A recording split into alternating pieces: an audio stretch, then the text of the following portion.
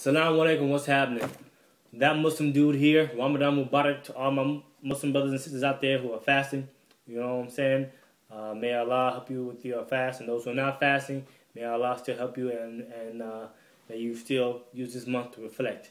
To those out there who are not Muslim, you know what's happening. Hope everybody's alright during this hot month of August. I'm here, as you can see, I have a hadith book.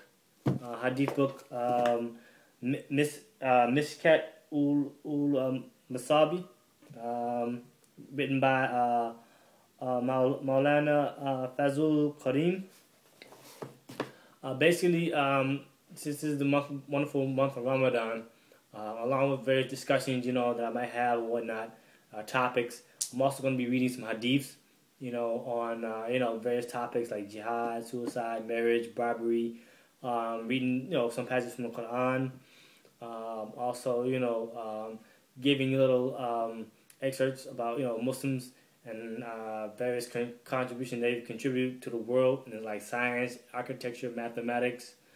Also talking about Muslim women and the different contributions that they've put forth in the Muslim world and in the world period, and the contributions that Muslims have done in the world, and especially in the West, in America, for centuries. You know, especially here in the United States, where Muslims have been contributing to the United States way before slavery. You know, when some of the Chinese Muslims came in, I believe it's 1421, and various other African Muslims came to America.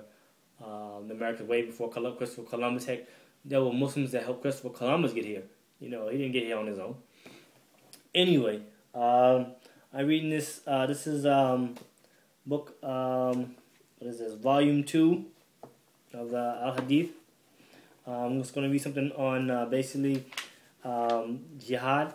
A lot of people have misconceptions about jihad, especially a lot of non-Muslims.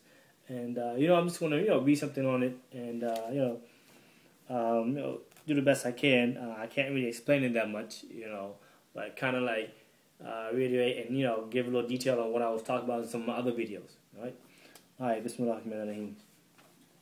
Alright, this is page 334 in Al Hadith, Mishkat ul Masabi, by Maulana Fazul Karim. You can find this. Alright, so this is chapter, I believe, 23, section 1. Jihad, holy war. Jihad. The word is derived from jahadun, meaning exertion or striving. Technically, it means exerting of one's power in repelling enemy, to the extent of one's ability, whether by word or by deed. It also means a war. It also means a war undertaken for a just cause and for defense of Islam. The Holy Qur'an use the word in various ways.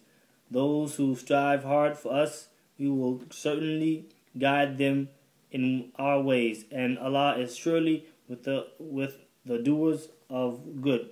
Surah 29, ayat 69. Whoever strives hard, he strives only for his own soul. 29, Surah 29, ayat 6. Strive hard for Allah. Such a striving is due to Him. Surah 22, ayat 78. Some European writers twisted it and applied it in all cases of holy war. Right? Now that's another misconception. People think, you know, it's all about violence and, you know, fighting and killing people. Which a lot of these dudes on videos, they talk about, you know, we're here to raise jihad and, you know, go after everybody. You know, this is not true. B, object of jihad. That's the object of it. The Holy Qur'an says, permission to fight is given to those upon whom war is made because they are oppressed. Allah is well able to assist them. Those who have been expelled from their homes without a just cause, except that they say, our Lord is Allah, and had there not been Allah's repelling some people by others, there would have been pulled down cloisters, churches, synagogues, and mosques in which Allah's name is much remembered. But Allah will help him who helps his cause. Surah 22, ayat 39, 40Q. The object of jihad is thereof self-defense, which is also a natural law with regard to all animals, and the object is not propagation of the faith. Propagation of the faith. The Holy Qur'an strictly prohibited conversion by force, saying there is no compulsion in religion.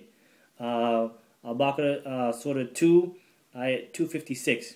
Jihad is holy war in the sense that had there been no war, no religious liberty, no justice, no house of God, irrespective of caste and creed, would have been saved. This magnanimous pronouncement of the object of war in protecting the holy places of Allah, the holy places of all faiths, is nowhere found in the world except in Islam. For absence of good motive of good motive in war, the world is now in utter chaos, and in imperialistic and bureaucratic tendencies have cropped it up to an amazing extent. All the wars undertaken by the Prophet and his companions, peace be upon him, were of this type. The Qur'an says in unmistakable terms about the object of war in another verse: and fight in the way of Allah with those who fight with you, and be not aggressive. Surah 2, ayat 140. This verse also warns the Muslims not to be incessive in killing, such as the killing of women, children, and the old. The Holy Prophet used to pray in the field of Badr in the midst of actual fight: O Allah, I beseech thee to fulfill thy covenant and thy promise. O Allah, if thou wilt be worshipped no more. Okay, now, so basically in Islam, jihad is, not just for the Muslim, but also all those who are oppressed, and it's like a kind of like a freedom fighting, basically. All right. Okay. See. All right. Against whom to fight? All right. Fight must be against aggressors who create disturbance in the world and destroy houses of God of all faiths, not just those of Muslims, but all faiths.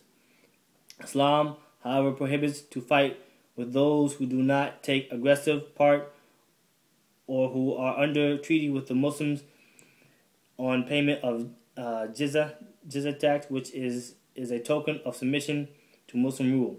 The Quran recites, fight with the aggressors, except those of the idolaters with whom you made a treaty. They have not injured you in anything and have not backed up anyone against you, so fulfill the treaty to the end of their term. Surely Allah loves those who are careful of their duty. Surah 9, Ayat 4. Again, it says, if one of the idolaters seek protection from thee, give him protection till he hears the word of Allah. Then make him reach his place of safety. This is because they are people who do not know. Surah 9, Ayat 6. Again, the Quran says, Allah does not forbid you respecting those who have not made war against you on account of your religion, and have not driven you forth from your homes, that you show them kindness and deal with them justly. Surely Allah loves the doers of justice. Surah 60, Ayat 8. Merits of Jihad. All right. Jihad is one of the chief meritorious acts in the eye of Islam. It is the best source of earnings, but it shall be undertaken with the intention of self-defense, as said above. If it is purged of that motive, it is devoid of all merits. He who fights for chivalry, heroism, fame, or worldly gain has got no merit, and the aggressor is doomed to eternal perdition. Surah 23, ayat 53 and 54. Jihad is the best action of a Muslim. Surah 23 and 19. A great reward has been promised for supplying even arms and munitions to the warriors. Surah 33, ayat 556. There are innumerable traditions relating to the merits of jihad or of a ghazi. Here are a few traditions merit acquired in jihad. Is no less than what is earned in praying and fasting. Surah 23, ayat 1. Fire will not touch a foot which tread the path of Allah. Surah 28, ayat 8. All the sins of a martyr will be forgiven except debt. Surah 23, ayat 19 and 20. Doors of paradise are under the shades of swords. Surah 23, ayat 60. Paradise is granted for the martyrs. 23, ayat 39 and 40. A coin spent in the way of Allah brings innumerable blessings. Surah 23, ayat 37. For these rewards the Holy Prophet wished that he should die several times in holy war and be brought back to life several times for holy war. Alright, spiritual jihad. The greatest jihad, says the Prophet, is the fight against the evil passions of oneself. Surah 5, ayat 193. Because these are the enemies of soul working secretly to undermine the most vital qualities of man. The great tussles which ensues in mind between good and evil forces a man is called the greatest fight. There are two propensities in a man: beastly and angelic. Man is an animal, and therefore he has got like other animals, well, the Old English, the propensities of an animal. He has also got a soul, a thing from Allah. Therefore, he has also got propensities of good deeds. At the age of discretion, one tries to prevail over another. The struggle of soul to gain upper hand over the animal nature in a man is called the greatest fight. Right? So basically, jihad is not clear cut like the media and everybody else tries to make it out to be. It's a lot more complex, and it's not just kill as though everybody tries to make it out to be. All right. I've spent long enough on this video. May Allah forgive me for anything I said wrong. Anything that was wrong came from me. If I didn't say it right, that's from me. It's my fault. My dyslexia. And also, anything that was right and correct, it came from Allah subhanahu wa ta'ala and the Prophet, Prophet Muhammad, peace be upon him. Alright, so basically, like I said, try to, those who are not Muslim, try to find out about, Islam and jihad and whatnot. Those who are Muslim and young people out here listening to those who talking about, who are always spitting out, jihad all the time. Read about what jihad is really about. Alright? Peace. That Muslim dude out.